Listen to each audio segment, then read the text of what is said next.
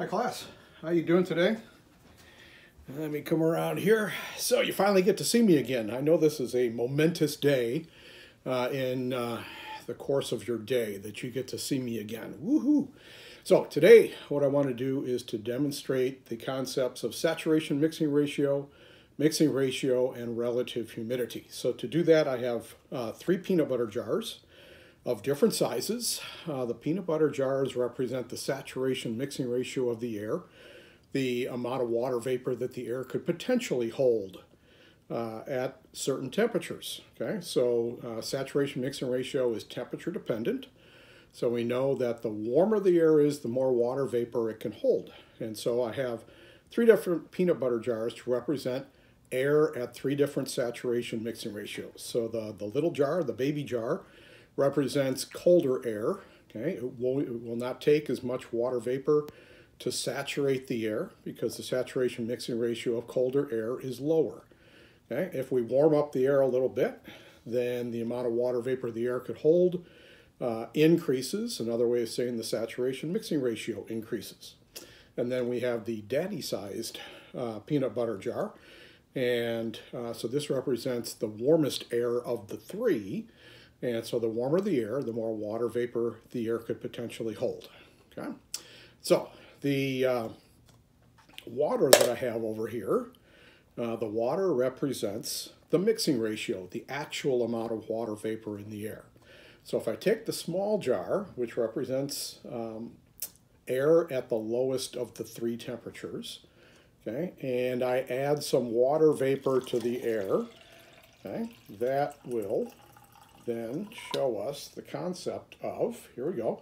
So I got the little baby jar and I filled it up with water. So saturation mixing ratio, the water represents the mixing ratio, and the ratio of the 2 gives you the relative humidity. So the jar is about halfway full of water. Okay, and so this tells me that the relative humidity is about 50%. Okay, the air is holding, the jar is holding half of the water or water vapor that it could potentially hold.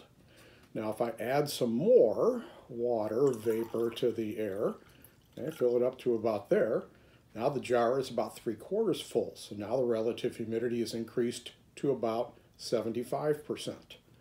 And if I keep adding water vapor to the air, okay, we get to the point where the air is saturated. Okay, relative humidity is 100%. The jar is holding all the water vapor that it could potentially hold at this temperature.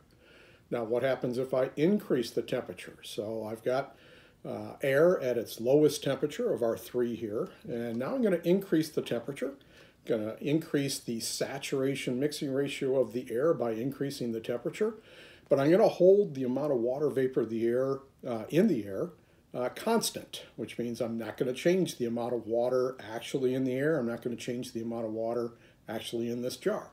But by increasing the air temperature and increasing the saturation mixing ratio, look what happens to the relative humidity of the air.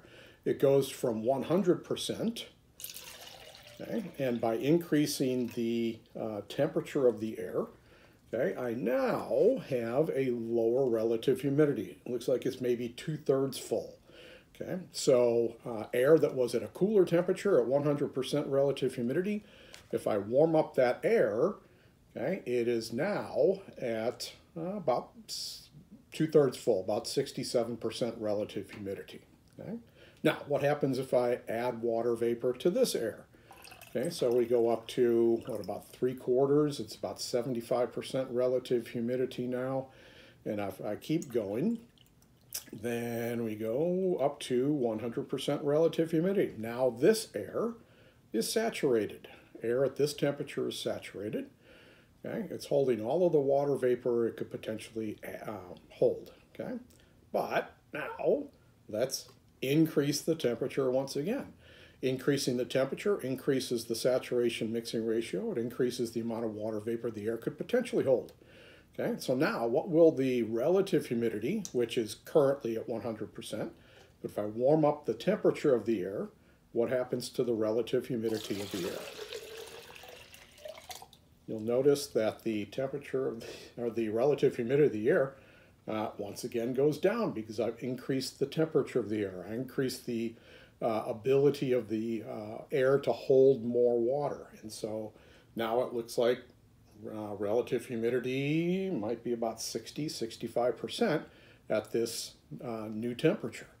So now let's increase the relative humidity up to maybe 75%. Okay, so now this peanut butter jar is about 75% full of water, so the relative humidity is 75%. Okay, now let's go the other way.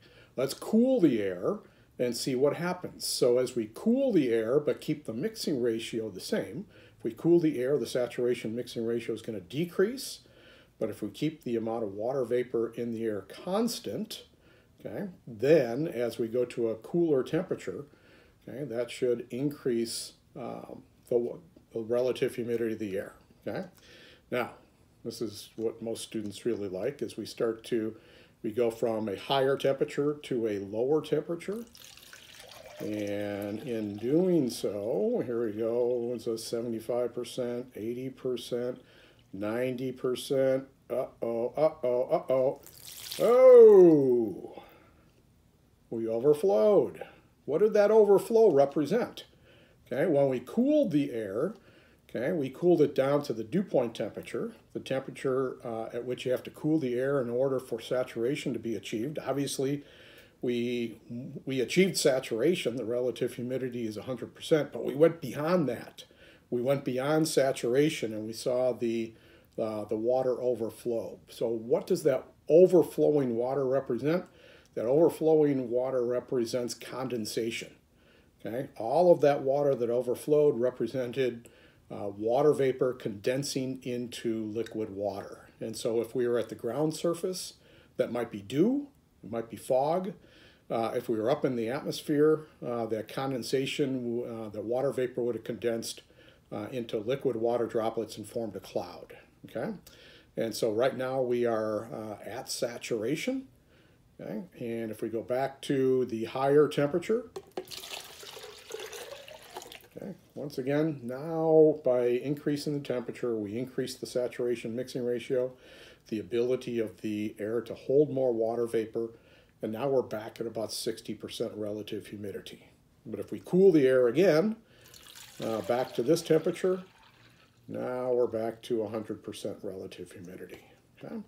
So hopefully this demonstration gives you a better idea of how saturation mixing ratio, and relative humidity relate to one another. Okay? If you have questions, make sure you contact me, and I'll be happy to try to help you out as best I can. Alrighty? Have a good day. We'll talk to you later. Bye-bye.